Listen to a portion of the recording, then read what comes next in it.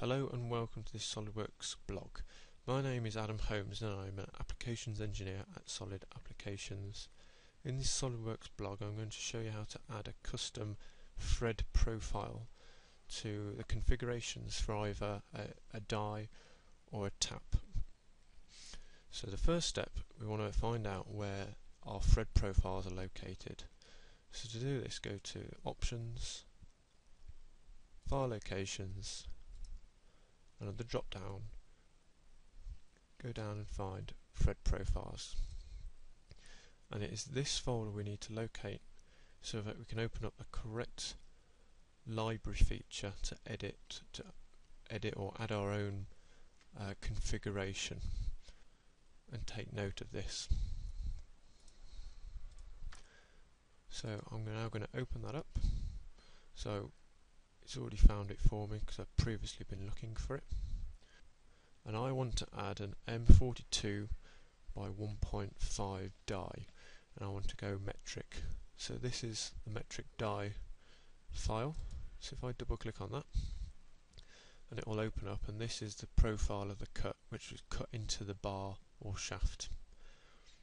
And these are all the configuration sizes at the moment, which are the standard.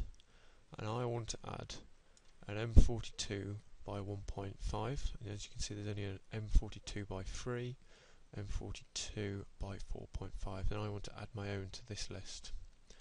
So if I go back up to the top, right click on the metric die, add a configuration. I'll type in the name of my configuration, which is M42 by 1.5. I'll copy this to the description as well, and then down here, document name, I'll just change that to configuration name. So this is what the configuration will be listed as in the configuration list, and I'll green tick that to create the configuration. As you can see at the bottom, it's created it. So the next step now is to edit the library feature, the library sketch. So if I edit sketch, this bit is completely up to you where you want to get your information from. You can call up your local bolt or nut company to get the profile to the specific design or of cut you want. I know mine. I know the dimensions for mine, so I'll just put these in.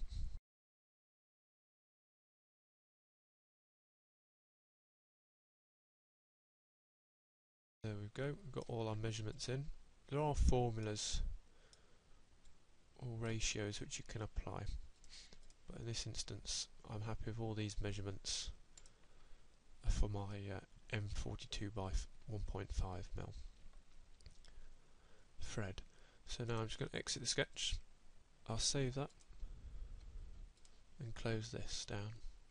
So now that's saved my my custom thread to that configuration, and I want to test that it works. So I'm just going to create a new part.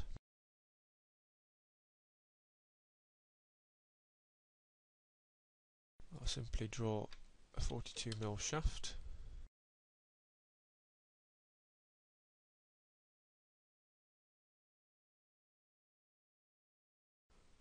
And apply the thread.